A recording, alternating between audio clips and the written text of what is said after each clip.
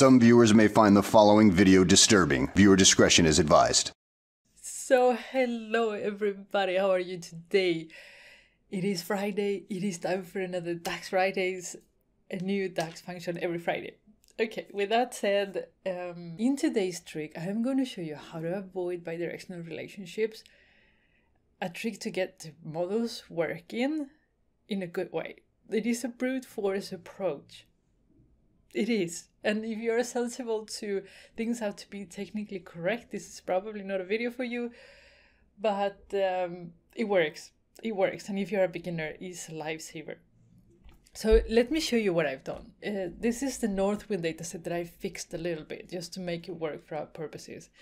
And I have 4 tables. I have one table for products, type of product. I have one calendar. I have a sales table and a budget table, and both the sales table and budget table are year-month level. Okay, so I don't have different granularities. This video is not about that. Both of them are year-month. So how does this model work? We have, obviously the calendar is connected to our sales table and to our budget table because we want to match the budget and the sales month by month by product, because this budget table, let me show you, it actually has the budget for each product each month. And nowadays that we're following everything with a high granularity, this is quite common actually.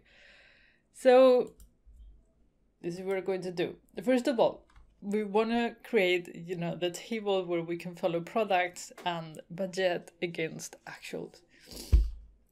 The product name, we're going to get it from our product table as usual. Make sure you hide product name from budget and from sales, okay? So this should not be there. Hide. Bye-bye. So now we have a product name and I have a measure that measures sales. Nothing weird there. Put in there. I have a measure that measures budget, which is basically the sum of budget. Nothing weird there. And as you can see, we have here each product name, sales, and budget. And then we can put, I don't know, let's do a matrix and then put year month there on the column, please. There you go. And then to make this a little bit more visible, let's put year 1998. Instead of year month, let's do year quarter, fiscal year quarter. So now it's easier to see. So we have a list of products. We have for quarter 3 and quarter 4, total sales and total budget. And then you can do the variance. You can subtract the one from the other one to see if you're ahead or not, or you're spending too much or not, basically. So that works beautifully, right? So what's the issue? Which this? If I now put the category name that is in our sales table, because our sales table looks like this. We have year, month, and then product name, sales, and then the category for the product. And I put the category name in the rows because we want to know, obviously, how we're doing for each category. Let me put this. I actually like this plus minus a lot. When I said I didn't in the beginning, I think it's great. It just makes it visually that you have a hierarchy. So here we have the bridges, and then we have the sales and the budget. As you can see here, if we go up, suddenly our total budget measure is not working. Why? Well, every time you see that, it means that something is wrong with your model, okay? So the only way to fix this is to go back here and to try to figure out what's going on. I don't want to make this video too long, so we'll cut to the chase and we will explain what's going on in more detail in another video. We're already at 5 minutes. So basically what is happening is that the tables are not being filtered correctly. And as you can see, budget and sales has a many on both sides, which in my mind, that means that the tables are locked. They can be filtered, but they don't filter anything. Okay, so every time you see like many, it's a locked table. And when we had a field from products, because products can actually filter other tables, it was filtering correctly. But now that we have here category name on sales, you'll see that it's just not, category cannot filter any other table. It requires a bidirectional relationship. Saying it very quickly. So this one needs to be filtered. The thing is that if you know a little bit about modeling and a little bit about directional relationships, you will probably guess which one it is. But here's the brute force method. You have the products in there. So these two, one of these needs to be bidirectional. If you don't even know that, don't care. You can start here and say, okay, what happens? You can double click on the thing. Come on. And then you can put blindly that. I said, oh, that is a bidirectional relationship.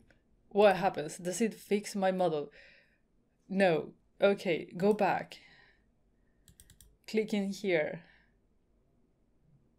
Why is my Power BI so slow? Maybe I have to save it. Single.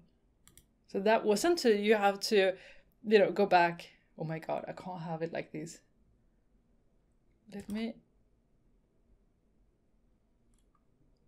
save. I'll see if you fix it. Okay, so we go to the next one. It is products and sales. And we click on here and we try. We have no idea what's going on with the relationships. We're new in Power BI, but we know it has to be both bidirectional relationships so the tables can actually be filtered. And here we have it. It is working, you see? So now we don't have the same number everywhere. We actually have the number. So that means that we need to set this relationship bidirectional. And then you probably say, oh, great, I've got it. I leave it bidirectional. Don't.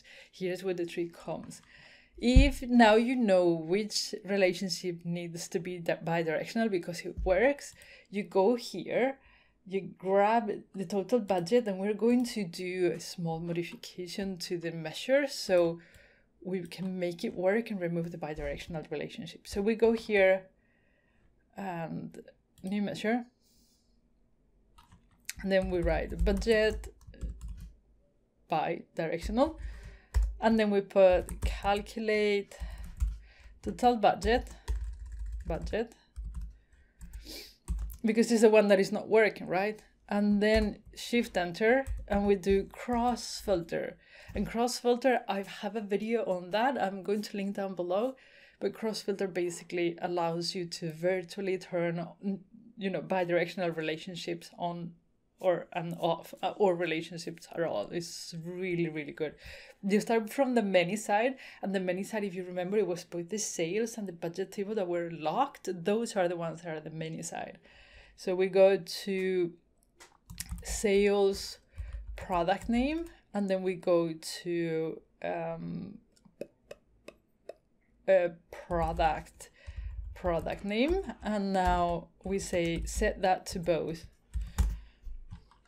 So what we're doing is exactly the same as we did in the model, but we're doing it virtually.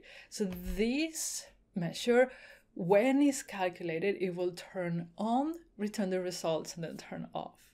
Okay, so budget BI, we put it in there.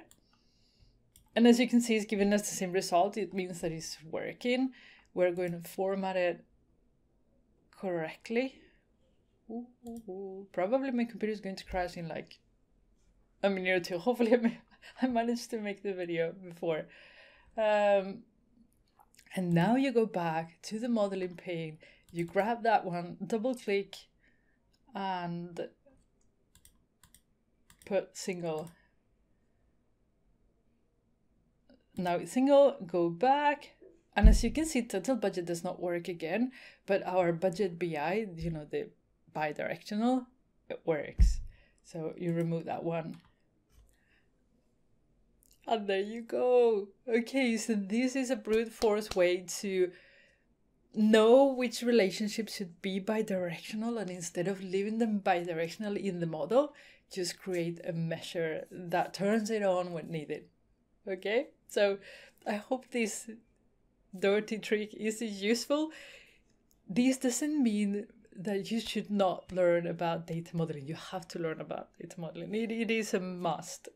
But if you're a beginner, sometimes you don't need to know anything. A little bit brute force approach works also. So turn on, turn off, check which one you need to turn on, and then turn it on the measure instead of the model. And then you leave the model as it should without any bidirectional relationships. So with that said, have a great weekend, enjoy your free time, and I'll see you again on Monday as always. Okay? Take care. Bye.